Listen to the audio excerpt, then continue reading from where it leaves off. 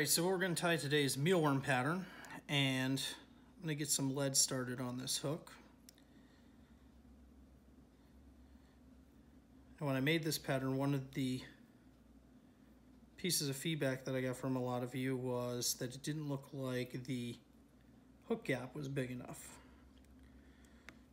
And I have to tend to agree with that. It did look pretty crowded, so to change that up, I went with a 2X hook.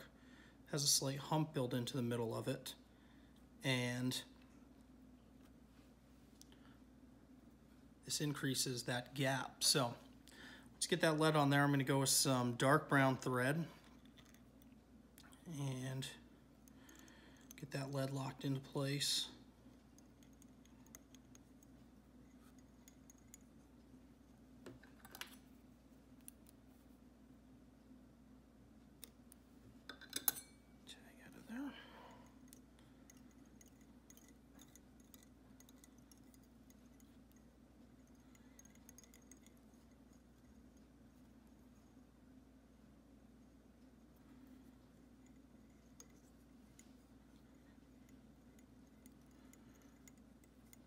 Build up a little bit of ramp to that one in the back. I'll do that in the front as well. And all I'm trying to do here is build that kind of mealworm profile tapered from, you know, the back and the front into the middle. So once you get that lead locked down, I have some Nymph skin here. This color is their natural latex, and cut this on an angle. I'm going to give myself a little tie-in point here. I'm going to start this right around the middle of that lead and give it a little stretch and work it back to where I'm going to end that mealworm. Work that back up, tie that down. Okay, I'm going to get that out of the way for now. Everything that I'm doing here is just keeping in mind what I want that taper to look like when this fly is done. For the underbody for this fly, I spooled up some cream colored Antron. So do the same thing. I'm going to tie this in.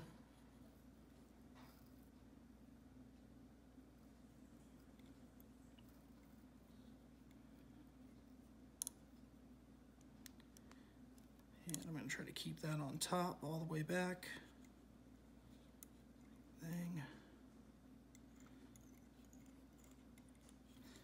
And I get that out of the way for now.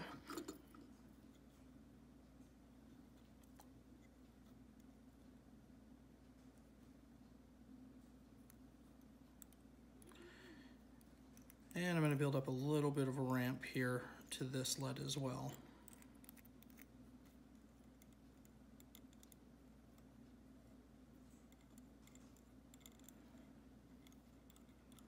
Okay, when you're satisfied, bring that back to the front, just like that. All right, so next step here, I'm going to start by bringing, actually before I go any further, I'm going to throw a half hitch in there, just in case.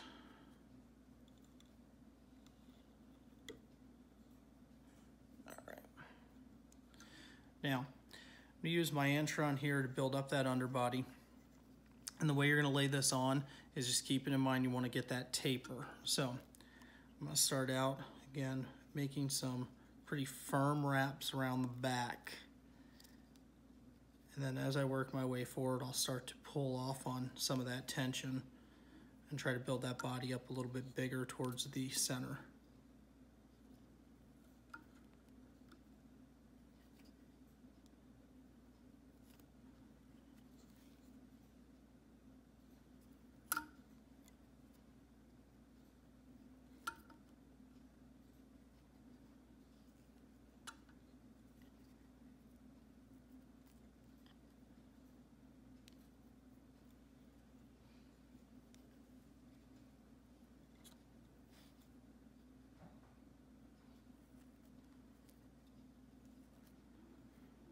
Okay, now when you approach the end of the lead here, right where you made that ramp, the entron might try to jump off, so I'm just gonna hold my finger in place to make that wrap. Hold that in place, get the next one going in front of it. And again, I'm just looking to keep that taper as I work my way up. A little extra in there. And once I get to this point right here, I'm going to bring my thread back into play, and I'm going to catch that antron.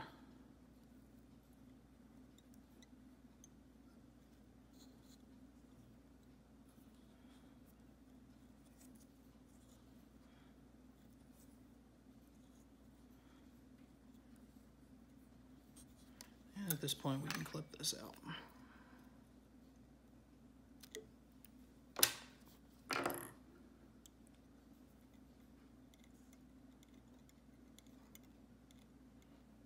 I'm going to do the same thing again here. I'm going to half hitch this off.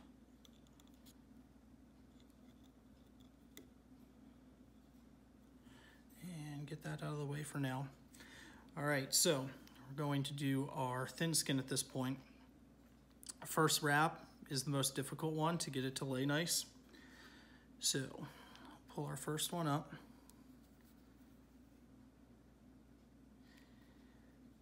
And sometimes when I'm doing like caddis patterns, I'm looking to keep these wraps really symmetrical. For the mealworm, I'm not. And I'll explain why in a little bit. I'll keep them close, but I'm not worried that they're perfect. Again, I started here with some pretty firm tension in the first couple wraps, and then towards the middle, I'm releasing a little bit of that. Again, just keeping in mind that taper that I'm looking for. And as I work my way forward, I'm going to start to add some of that tension back in. I'm not going to work this all the way to the front. I'm going to do one more wrap and I'm going to capture it.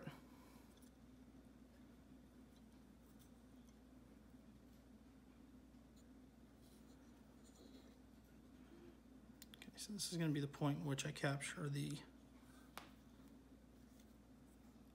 nymph skin. And it might try to jump forward on you. If it does, pull it straight down.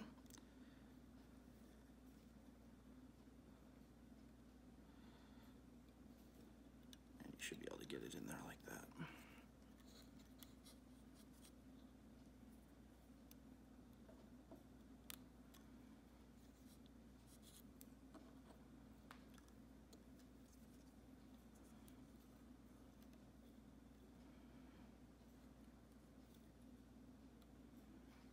All right, so nymph skin, to get it out of there, you want to pull it tight, but you don't want to over pull it. If you over pull it, the whole thing is going to unravel on you. So get it firm, clip it out. At this point, I'm going to build up a little bit of a head here with my brown thread.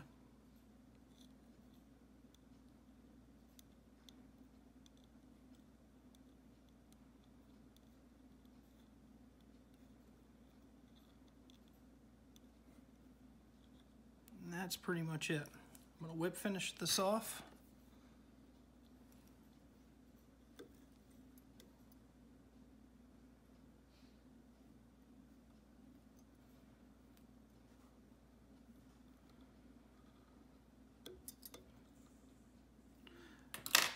And I'm going to get my thread out of there.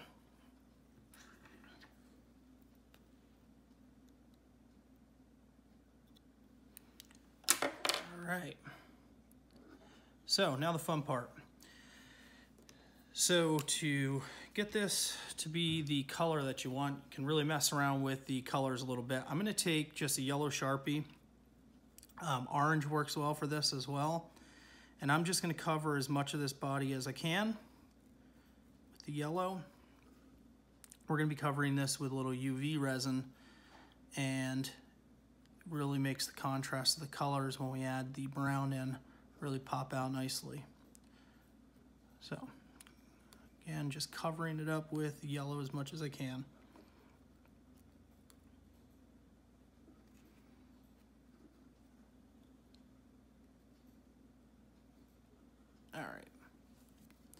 Now I'm going to add the brown in, and this is actually copper.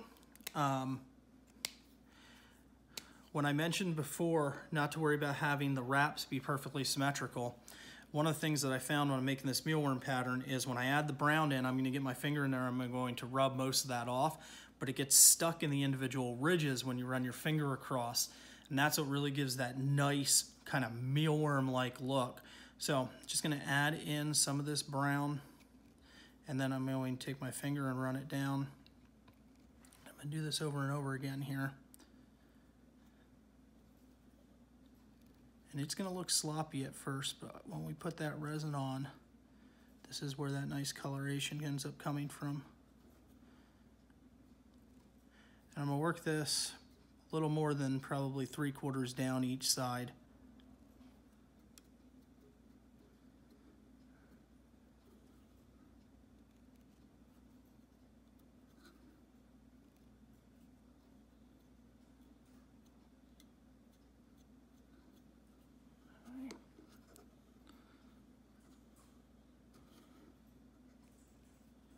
I'm pretty satisfied with that. I'm going to come up here, I'm going to put a little bit of a dark patch there right behind my head, just because I like the way it looks. And I'm going to go over any parts of the nymph skin that I can see where I tied off, because I don't really want that white in the front, so hit it with that copper. All right. And again, once you're satisfied with it, you can put the markers away, and we're going to go to the UV resin. So I'm going to get UV resin on this entire pattern.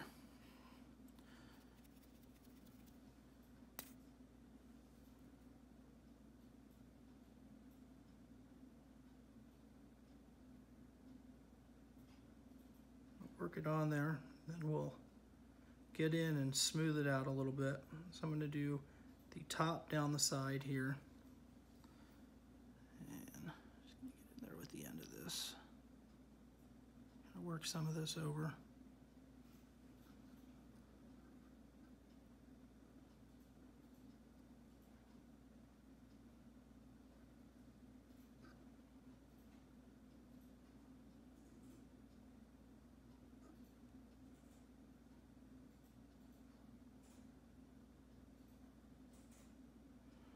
Work it up onto the head as well.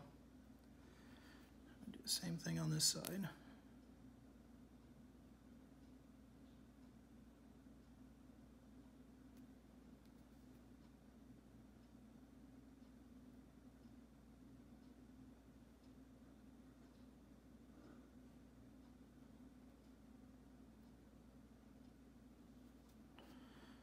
And I'm going to do the bottom of the fly.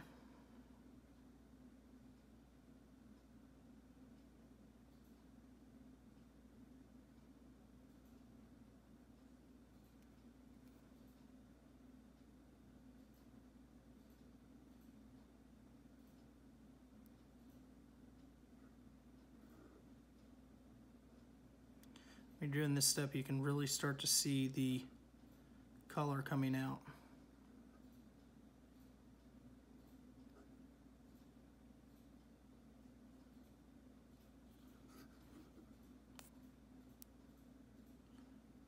And again, just make sure the whole thing is coated.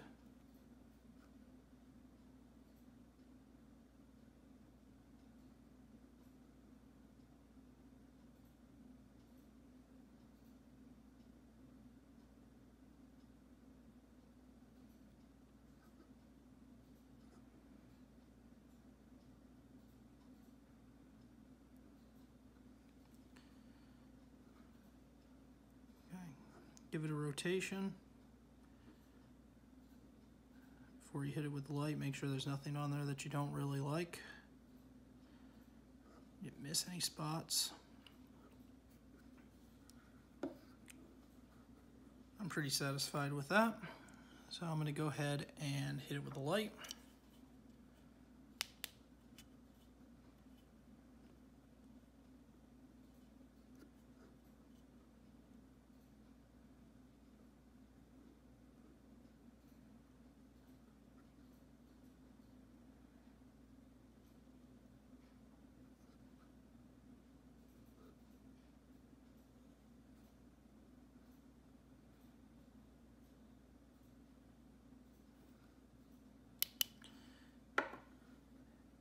And this fly does end up being a little bit tacky, even though the UV cure is tack-free. So I'm going to hit this with just a little bit of hard as nails to finish it. Leave them sit to dry. Anyway, it gives them a really nice finish. I'll just get the whole thing coated with a little bit of that. I've done this in some color variations, so at the end of the video I'll put some stills on of some different color variations of this fly. And just make sure when you do this, get the whole thing coated. So I get some up there in that head too.